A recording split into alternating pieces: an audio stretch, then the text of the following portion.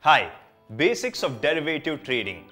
Once you get a strong understanding of the stock market, derivative trading is something you can explore.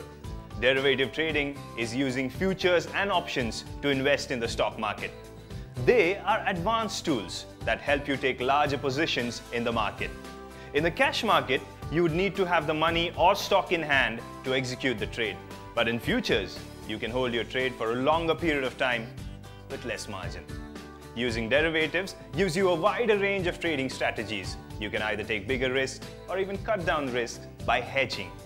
It's all on how you understand it and use it. Trading in derivatives could carry much more risk than trading in the cash market. So before you start, read more about it or ask your equity dealer to guide you.